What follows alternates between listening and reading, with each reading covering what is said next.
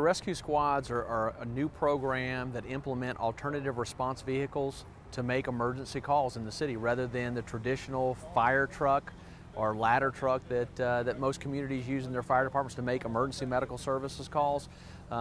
We looked at an alternative system to be able to get responses out quicker to the citizens at a more cost-effective and efficient way. Traditionally, you look at a fire truck, it's got 4 firefighters on there, it costs X amount of dollars to run up and down the road. A fire truck gets about 2 miles a gallon.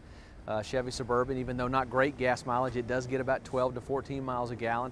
The wear and tear and the maintenance is significantly less on a smaller vehicle, so there's a cost savings there as well as the personnel. There's only 2 individuals on the Chevy Suburban, where I've got 4 on an engine that are making the call normally, and so there's a reoccurring expenditure for personnel costs as well. Fire trucks, they're so much heavier and larger, more cumbersome.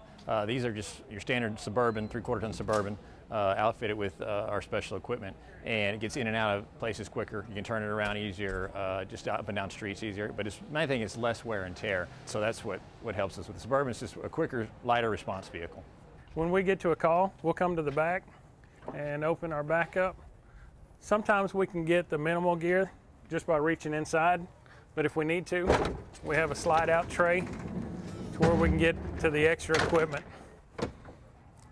If we're going on a medical call, we have the opportunity to grab our med bag, which carries our drugs, bandaging, blood pressure cuffs, able to take a D-stick with a glucose monitor.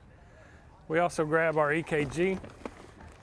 The EKG this is our LifePak 15, and we're able to do a regular 4-lead EKG, or we can do 12-lead EKGs. And then if somebody has a problem with the heart rhythm, then we can transmit that to the hospital and get advice from the hospital. In an instance where we should need to go to a fire call, then what we would do was come around to the back. We'd have our bunker gear in the back. We put our bunker gear on, and we show up. We have air packs just like an engine or a fire truck. Squads respond to all our emergency medical calls in the city of Plano, in districts 1 and 4.